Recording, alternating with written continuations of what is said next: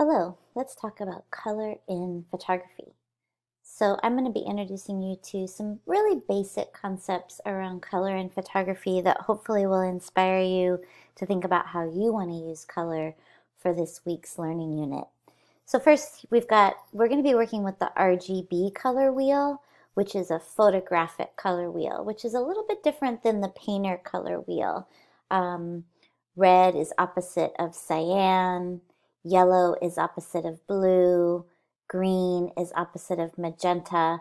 And I'm not as familiar with the colors painter wheel. I don't have it memorized, but it's different the way that it lines up with what's considered complementary and what's considered analogous. So just something to make a note of when you're working with this week's learning unit is that I want you to always refer back to the RGB photographic color wheel. And it's different because of the way that you print things with CMYK and RGB. And again, like I'm not a color theorist, so I'm just kind of indicating to you that this is the color wheel that I want you to work with for this week's learning unit. So why care about color theory? And again, everything I'm going to talk about is really gravitated towards my ideas around how to use color in your photographs. So color is a visual language. Understanding the components of this language and how to use color in a photograph is key. Color photographs can stir emotion. Color can influence the viewer in subtle, dramatic, or mysterious ways, depending upon how the color is used. So the colors in your photographs can set a mood, attract attention, or make a statement. By selecting a color scheme, you can create an ambience of elegance, warmth, tranquility, fear, excitement, and the list of emotional reactions are limitless. Color is a powerful design element if you learn to use it effectively. So two of the main strategies when you think about color and concept, the first is to use color as a supporting element to amplify a concept that would exist in the photograph without the color. And I'm going to show you a bunch of examples of that. The second strategy is to use color as an integral part of the concept. In this type of work, the photograph would make no sense in black and white. The message would be lost because the color would be absent. So I'm also going to show you some work that is really, color is a big key. Color harmony is created when you blend the hues, analogous colors like blue and green. When analogous colors are organized in a photograph, they bring together a sense of balance and combine the elements in the image in a visually unique method. Analogous colors are next to each other on the color wheel. So I'm going to show you a bunch of examples of images that have been created thinking about this concept of color harmony. And of course, how we use color is a very personal experience, and I want you to be able to reference that in your homework. Color contrast is usually created when the opposite hues, complementary colors like blue or yellow, come together in a photograph, and they accentuate the qualities of each color. So then the colors actually pop in the image, and complementary colors are opposite each other on the color wheel.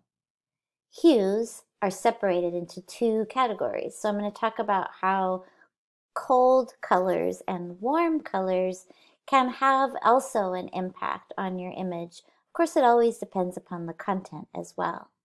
Warm colors tend to make the viewer happy, feel more energetic.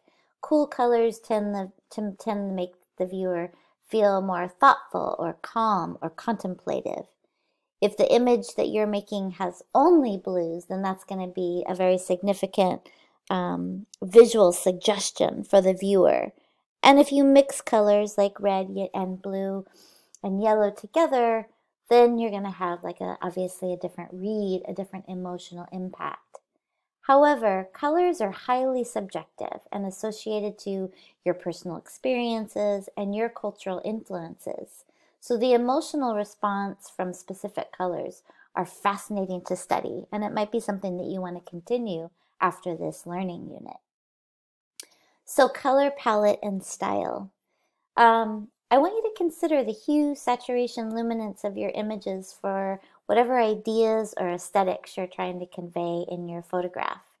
And of course, the quality of light, the composition and design, the white balance, the time of day, the difference between kind of making a home studio or working on location are also going to impact what you can create. So next slide. Oops. So the first thing I want to really kind of introduce is hue, saturation, and luminance. And so hue is going to be the name of the color, how that color comes together in the photograph, what colors you use. And so hue is really just being able to name the color. But hue is also the foundation for this idea of how a color can look different if it's saturated or desaturated. So here's another example of looking at an image that's primarily yellow. This is the work of Elgar Esser, and he's one of the photographers that I'll be referencing. And if you chose to look at his work, you would see that most of his work has a very specific color palette. They're almost monochromatic in the way that he uses color. And he's simply doing that through his choices of what he's photographing, the time of day, and then of course a little bit of post-production. But a lot of the information is already in the base of the photograph. The other concept that we're looking at is saturation, which is the vividness or the purity of the hue. And it sort of describes the depth or the intensity. And so here we have kind of a painting of something of basically the same thing, but you have the desaturated version and the saturated version.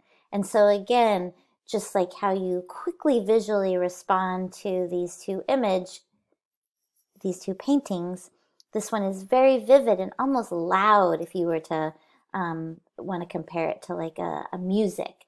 And then the desaturated image is much more quiet and calming. So those are some things that is fun to take into consideration. So saturation, the vividness or purity of the hue, this is an artist, Martin Parr. He's a British photographer, and most of his work is highly saturated, as you can see here. And that's due to the type of film that he's using, and again, a little bit of his kind of post-production, how he's printing. And if you start to notice with his work, not only is it very saturated, but there's a very specific theme of how he's looking at people, culture, and trying to kind of have an irony and a sense of humor with that.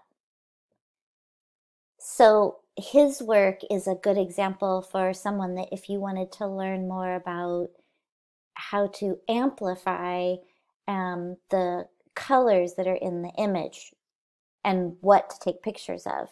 So he's a really great photographer to look at, to get inspired, about how to use color in a very dramatic way. There's a couple of videos that you'll watch if you chose to learn more about him that will indicate, A, he's very prolific and a very funny man, but his interest in people and color. Another photographer that really uses this idea of saturation is Pete Turner. And he, again, is really using these vibrant colors, which makes his compositions more dramatic and engaging. And he's someone, again, who is, this is pre-Photoshop. This photograph is from 1958.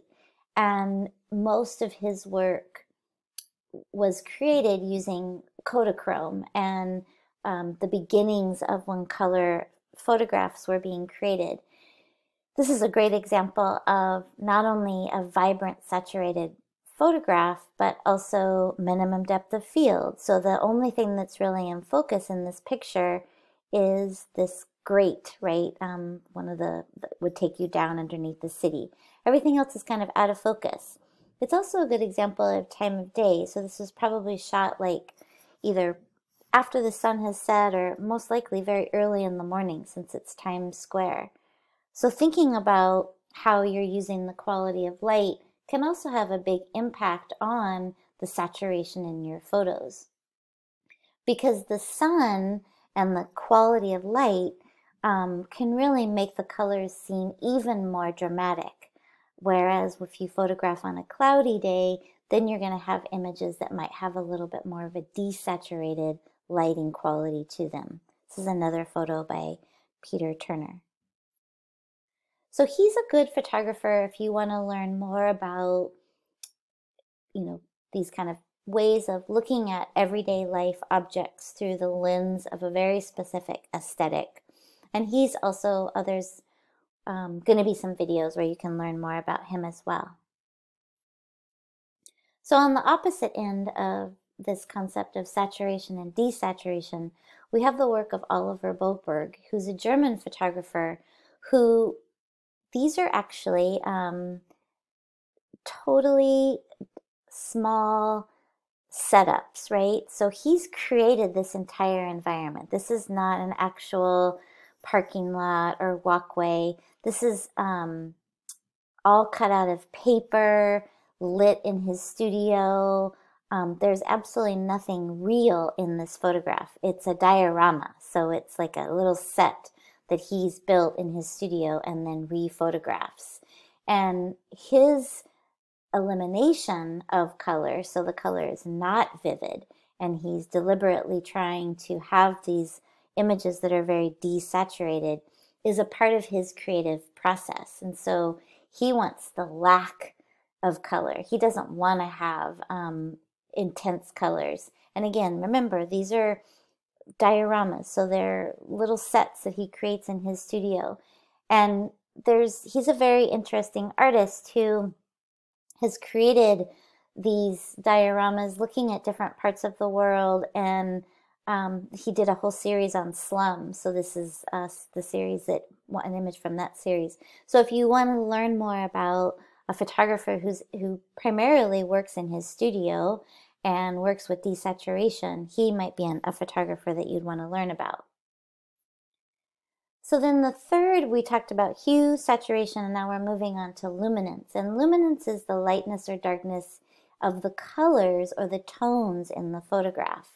And I'm also going to introduce high key and low key because that has a lot of effect on this concept of luminance. So this style of photographing oftentimes is very affected by the type of lighting and the exposure to convey the atmosphere or the mood in the images. So this is the work of Joyce Tennyson, and her work is high key. She uses a lot of light, probably also kind of overexposes her images. So we're really focusing on, so she's using lighter colors, so that's part of it, like choosing different colors that will help accentuate whatever the visual aesthetic is that you're interested in. And if you look up her work, you're going to find that she doesn't only do high key photographs, but she does a lot of high key, but most of her work is very specific. It's either high key or low key. These are also 30 by 40, 20 by 24 Polaroids. So you can kind of see the evidence of this, but they have cameras where they produce 20 by 24 Polaroids. It's a huge camera. It's almost the size of a small car. And it allows you to, like with a small Instamatic Polaroid camera, make these huge Polaroid shots. And they're special because they're one of a kind, right? So as a photographer, when you work in this medium of a Polaroid, you add some additional value to your images. I think some of her images have been also turned into prints from Polaroids, but it is a unique way to work. And this is just, more of her work exploring like the lighter side of this concept of luminance, a term called high key. And it really does show the brightness, and it usually doesn't contain very many shadows. And you can see here how she's lit the subject from behind and from the front. So we're seeing the wings having those highlights that pop out. So lighting is a big key element of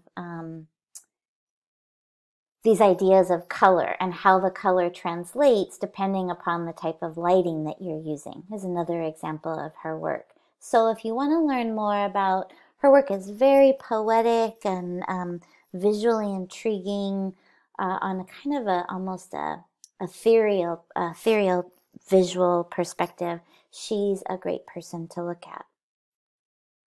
On the opposite spectrum of the high key is low key. So low key images are oftentimes on the very dark end of the tonal scale, and they oftentimes are even the highlights. So here, this is the work of Miguel Rio Branco, and he is exposing for the highlights, but even with that, he's kind of underexposing the highlights. So he's making the highlights very rich in tone, and the shadows are then turning to black. And if you look at his work, most of his work is really in this particular vein of low key, where the lighting and the tone and the exposure, because it's almost like, you know, he's just exposing for the brightest spot of this picture, and then everything else is going really dark. And a lot of photographers lean heavily on these kind of visual aesthetics for their photographs, being either high key or low key. And with the low key visual perspective, I think it gives you a sense of drama or mystery. And he's someone who's really interested in creating a very dramatic and almost theatrical feeling to his images. If you chose to watch any of the videos and learn more about his creative process. So I just really love this image, how it's exposed for the outside, but you still see these other people. And just thinking about that concept and compositional style of frame within a frame and rule of thirds that are very much being explored in this image. Oh, I love this shot too. And this is a quote by Miguel Rio Branco. I want to transform reality into a poetic statement. And, you know, this is, some people would say this picture is dramatically underexposed because even the highlights are pretty dark. But I love how it's using photography more as a painterly, using the light almost like as a paintbrush, right? Using the light and the exposure and the tonal quality to create these very specific types of imagery that then you connect to this photographer, so creating that personal style. So let's talk a little bit about warm and cool colors. So the photographic RGB color wheel can be divided into warm and cool. The warm colors oftentimes are more vivid and energetic, and the cooler colors are going to be more calm. And so here I just found an image by David LaChapelle, who I'll talk about in a minute, who's, you know, doing an ad for, I guess this is Smirnoff vodka, and there's like a cool theme and then a warm theme. And so you can just see the difference between the two images and how they evoke something slightly different, even though there's a lot of common things. Same model, similar type of dress. Of course, the background and the imagery in the background is different, but there's an elegance here and there's kind of an icy feeling here, which is what, of course, they're trying to communicate because this is for an advertisement. So now I'm just going to go through a bunch of different photographs by some of the photographers that I'd like for you to learn about and just kind of try to put them into some categories. So this is the work of Gregory Crutzen. He's looking at analogous colors. So we've got a kind of a blue and green theme, but then he's thrown in a little bit of hints of magenta. But everything here is really desaturated. And to me, there's a lot of color harmony, even though his imagery is really psychologically strange, and there's like kind of questions about what are these two girls doing and what's really going on. You've got this, you know, fog, and everything is very dramatic, and this is a setup photograph, but still it's got the theme of color harmony and desaturation. This is another image by Gregory Crutzen. Again, analogous colors, green and blue, a lot of color harmony. There's nothing really standing out, very significant, not a lot of color contrast, and it kind of has a drab feeling to it. Some people would say his work is very depressing. I think his work is psychologically fascinating. This is the work of Ada Kim, who's also looking at analogous colors, just so happens to be green and blue again. And he does these long exposures during the day. So this is a 8-hour long exposure. I mean, I can't say it's during the day. I don't know exactly what time. It could be a night photograph because you can turn night into day when you have an 8-hour long exposure.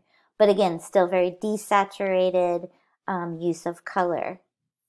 Another piece by Etta Kim, another 8-hour long exposure. I'm not sure exactly where this is. I think it's somewhere in London. Still of analogous colors where it's focusing on green and blue, a color harmony because of that, with just little specks of color. This is the work by David LaChapelle, and most of his work is this really high color contrast with lots of saturation. And here you have some complementary colors happening where the blue of the water with the yellow of the dress, the blue of the sky, so there's a lot of blue, and then the pop of the yellow, and then the magenta and yellow would be considered analogous. So there's like this common connection between these two colors opposing the vibrancy of the blue. Another image by David LaChapelle from 2002. And this is a good example of when we were talking about, like, you could make this into, so it's a red Coke can with a blue sky, which kind of accentuates the red blood. The image would still have a tremendous amount of impact if this was like a 7-Up can. But I think by it being a Coke can, then you have this connection of the color red. So lots of color contrast and saturation here. Another image in a different direction by David LaChapelle from 2018. So, and this is Lady Gaga. We've got a little bit of color harmony going on here where we're just looking at yellow and magenta, which are analogous colors. And there's a lot of magenta, so we're working with almost a monochromatic image with color, not black and white. And it's very saturated nonetheless. And another shot by David LaChapelle. Excuse me, so this is a combination of warm and cool colors, so it's interesting, and this is also a diorama, something set up in the studio. So you've got all this green kind of on the outside, and then inside you have the warm colors. So there's a lot of contrast here and a lot of saturation. Moving on to color harmony and kind of looking at desaturation, and this is the work of Bridget Carnagan, who does these. So this is actually a hand-painted jet black and white print. So she's adding the color because it's a black and white print that she's painting on. And so she's choosing the colors, sometimes to represent, you know, the green of the ivy, but she's choosing them to be very harmonious and very desaturated. So there's a lightness and, again, kind of an ethereal quality to her images. Moving on to Melanie Pollan, who's a photographer who's more interested in color contrast and saturation. And she's someone who, if you choose to watch some of the videos about her, she's interested in recreating these murder scenes that she researches and learns about, and then does this kind of like high fashion crime photographs. But she's also very interested in color. So you've got the green of the grass and then the pop of the yellow. Even though they're not complementary colors, they're still not analogous. Yellow and green are not directly opposite on the RGB color wheel, but they do create a certain amount of contrast. And another photograph by her. So a longer exposure with the car lights through the middle, and then it's a very cool color for the most part. The photograph is a lot of cool, but some warmth coming from the inside of the car and this building in the background, which kind of creates some sort of connection. So here's some examples of exploring color in photography. So we've got a beautiful landscape shot. Again, the time of day is really having a big impact on the saturation of the colors and a little bit of post-production. Similar with this image, this is a long exposure. You can see by the few star trails that are showing up, so it might be a couple of minutes. And again, a little bit of post-production. Looks like they had their car lights on, so they're also illuminating part of this field. So we're just creating a very saturated color palette. Also here, the time of day, you know, when the sun is directly above, you can kind of see how the highlights are reflecting off the car. And the use of color, again, lots of contrast with the blue, green, and yellow that's kind of reflecting around throughout this photo. Here's a good example of using analogous colors with a dominant color of being blue, with just a little bit of green in the water. And it's a little bit, it's not quite incredibly desaturated, but it's also not saturated. So again, like the lighting is having a big impact on that. Using dominant colors with the cool, so we've got blues with a little bit of purple. It's a great example of a low-key image because of the lighting and the exposure. Another example of a low-key image, and really interesting looking at the way that the building is lit up with these greens and blues.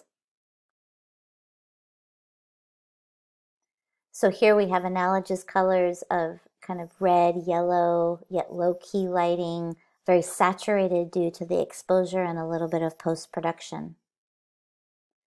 Here's a very warm example of warm colors, the red and yellow.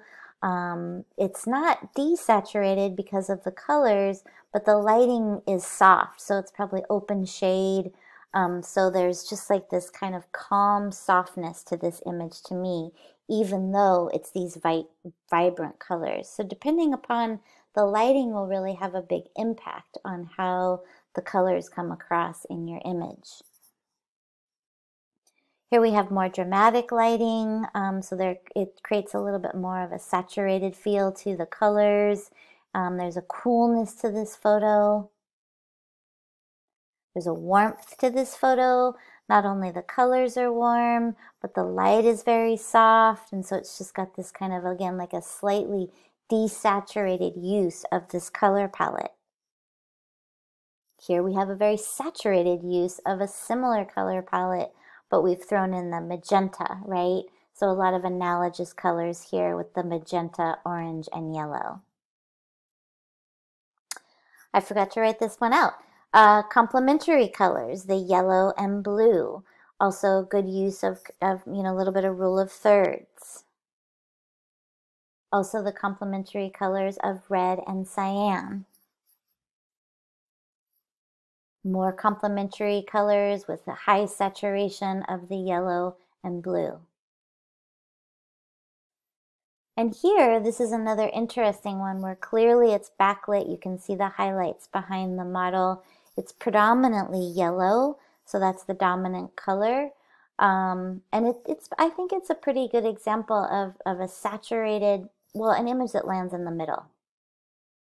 So we're just thinking about the visual interest, you know, so how you're using the color and the composition and the subject matter, thinking about your concept, so what you want to meet, what the meaning you might want to come across, and then of course, like how do you want the viewer to have an emotional response to the colors that you're using. So I hope this was inspirational and helpful. Thanks.